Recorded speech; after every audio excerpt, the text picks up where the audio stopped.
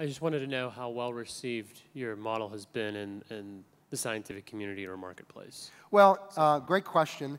And I would point out that what we're doing is the very initial steps, that no way do we have a fully formed, fully developed, expansive, in-depth model. We have essentially a framework in place, and we're working on continuing to develop the model and to not only make it more broader in scope, but also deeper as well. But we are in the process of going to university campuses and exposing the model and the approach that we're taking to scientific audiences.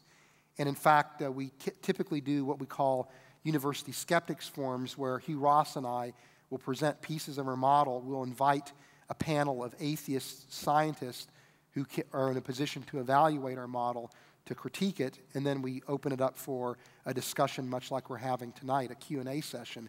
And nobody has yet to criticize the scientific basis of our model.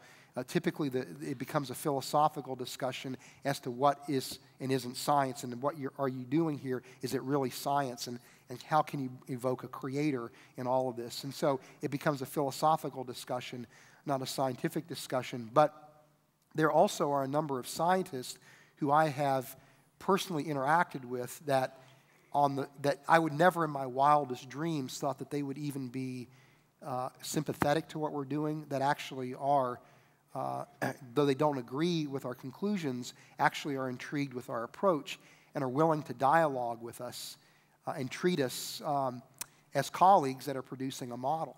So the reception is actually good. It's even better than I thought it would have been. Have you seen any common points of contention, that are consistent as you shop it around a little? Or? Yeah, and we are kind of accumulating that, and it's primarily philosophical. You know, every time we do one of these skeptics forums, we have to sit down and develop philosophical responses to these philosophical objections.